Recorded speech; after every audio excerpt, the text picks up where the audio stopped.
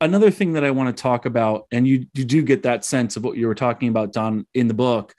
One thing that I think that people don't talk about enough is that the Fountainhead actually has a lot to say about cancel culture and the way that sort of groupthink drives cancel culture. And I'm not talking about rights here, and I'm not talking about the fact that a company, say, has no obligation to employ someone that they don't want to employ. Obviously, that's true. I'm talking about the larger phenomenon and why it's happening.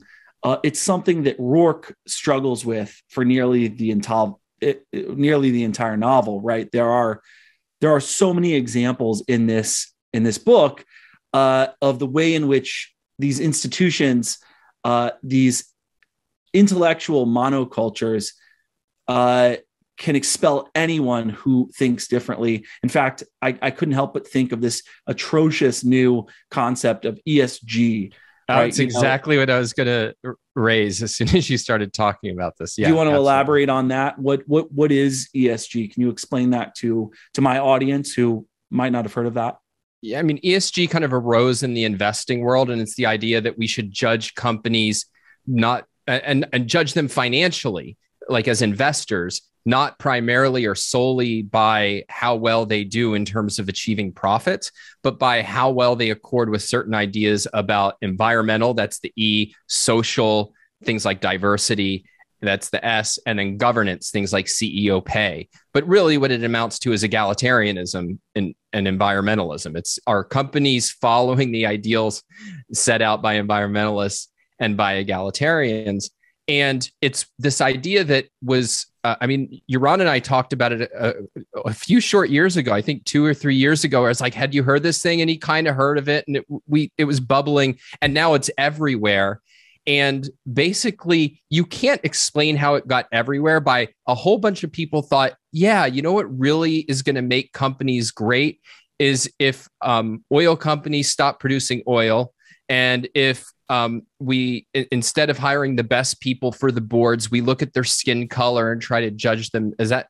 This is clearly an intellectual fad that got taken over for a number of reasons, but one of the driving reasons is conformity. And you really see that in the Fountainhead. Ayn Rand is often put as, all her heroes are businessmen and all businessmen are heroes. That's definitely not fair in Atlas Shrugged, because some of the villains are businessmen as well. But in the Fountainhead, what you really see is she thinks that, the businessmen, even though she admires business as an enterprise, there's so much conformity. There's so much hostility towards innovators because it's dominant in the culture that we live in a secondhand culture, and that it's a real achievement for anybody to innovate and do something new. And that there's a lot about the dynamics of how kind of conformity works and how it's cashed in on by people who know that they're, in effect, have useful idiots at their disposal. And you get a lot of really deep dynamics about how that plays out in a society.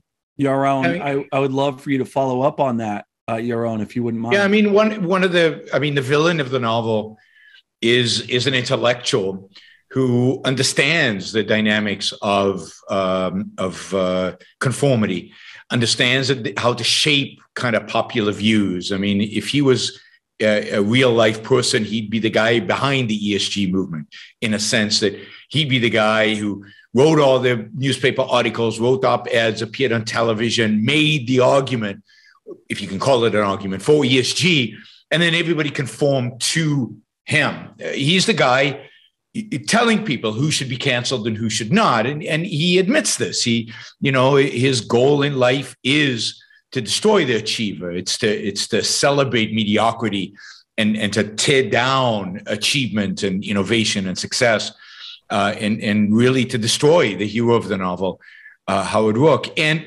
so you get very much kind of the intellectual atmosphere of cancel culture. You get the conformity, you get the intellectual leadership. But what Rand presents is the antidote to cancel culture, which I think is so lacking in the culture we have today. And then is courage. She has a character who basically says, I don't care. I mean, You cancel me, I'll fight you when it's relevant. I'll walk away and ignore you when that's the appropriate thing to do. But I'm not going to let you change my values. I'm not going to let you change my life. I'm not going to let you hurt me in any substantial way. I'm not going to go cower. I'm not going to go grovel. I'm not going to apologize. I'm not going to admit there's something wrong, as so many in our cancel culture who are attacked tend to do. They tend to grovel, and they tend to compromise, and they tend to appease. He never appeases. He never compromises. He never gives an inch. And she shows that when you do that, and I think this is still true even today, you can win. And indeed, you will win. You'll win not just professionally as he does, but you'll win. You'll win in life. You'll win by living a successful, fantastic life. So the solution for a lot of people for cancel culture, the people being canceled, is to stand up to the bastards, and I think that is really illustrated in the Fountainhead.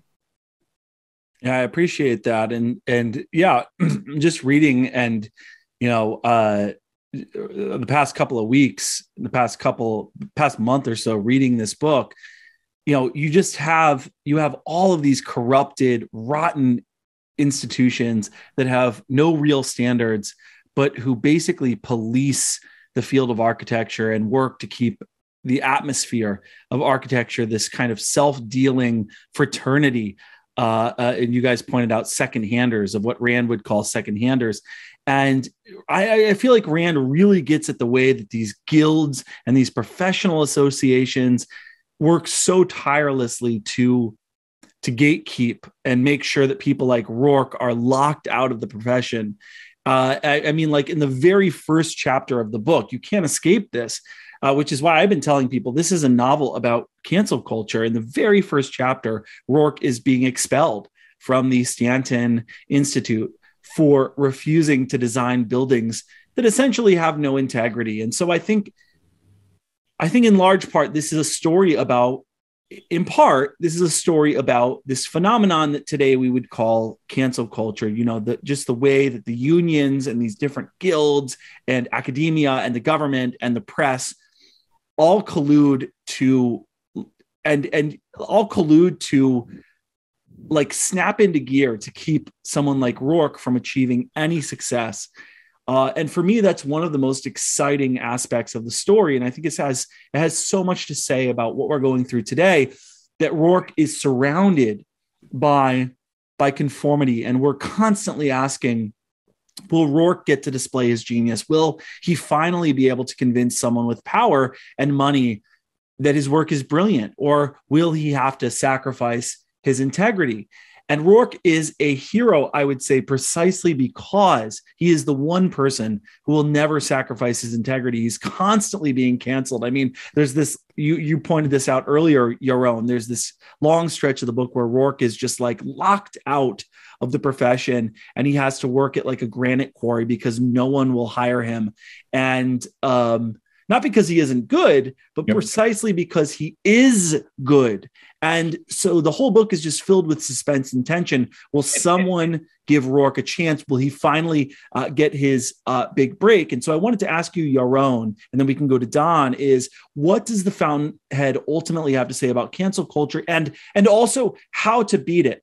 Because there are solutions from the new right, which is to say how to beat it is to use the government to stifle industry, to engage in protectionism. Yeah, the new right wants to use cancel culture to beat cancel culture. It just wants cancel culture in its control, which is the equivalent of using racism to beat racism. Yes, which is what the left is trying to do on the issue of race. But I think the most important issue here is to understand, and this is what Ayn Rand illustrates in the Fountainhead, to understand where cancel culture comes from. And it comes from the hatred of the innovator. It comes from the hatred of genius. It comes from the hatred of success, of prosperity, of happiness, of somebody who is living his own life by his own standards. So Howard Rourke is hated because he's the good, because he's successful, because he's self-interested. Cancel culture comes from a society that doesn't want people to stand on their own 2 feet, doesn't want people to live their own lives by their own standard, doesn't want people to achieve and be successful. And in a sense, the only antidote to cancel culture is a rejection of this philosophy and ideology of envy, which is hatred of the good for being the good, hatred of somebody because of their virtues. It is a rejection of the idea that people should not see.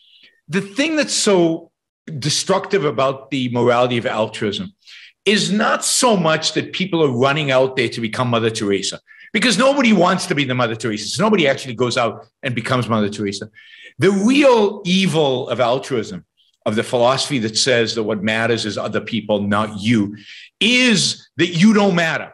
That is, the real evil of it is it teaches us not to think about our own happiness, not to think about how to live the best life that we can, not to think about our own integrity, not to make the most of our life, not to be great innovators and successful and stick to our values and be how it works to the extent that we can, given our ability.